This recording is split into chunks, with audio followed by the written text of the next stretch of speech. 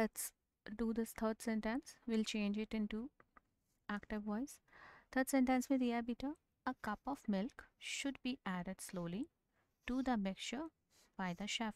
ठीक है, तो ये तो आपको समझ ही आ गया. अ कप ऑफ मिल्क की हम बात कर रहे हैं, यहाँ पे लेकर चले हैं तो a cup of milk should be added. ठीक है, तो यहाँ ये ऑब्जेक्ट है और वर्ब क्या जाता है बेटा, the verb goes added.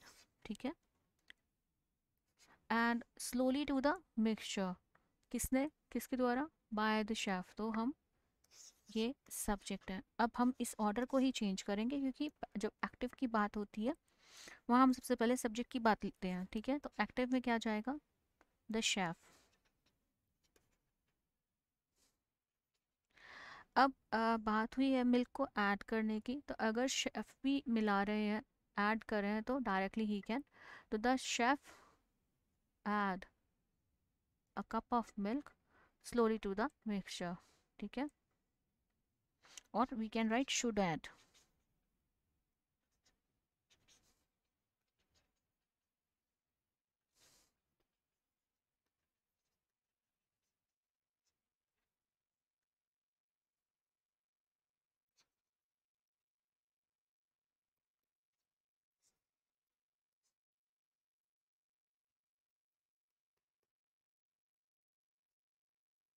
This is what you can do about these sentence.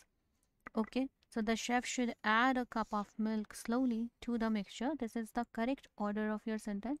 I would say correct, matlab in way of active voice, right?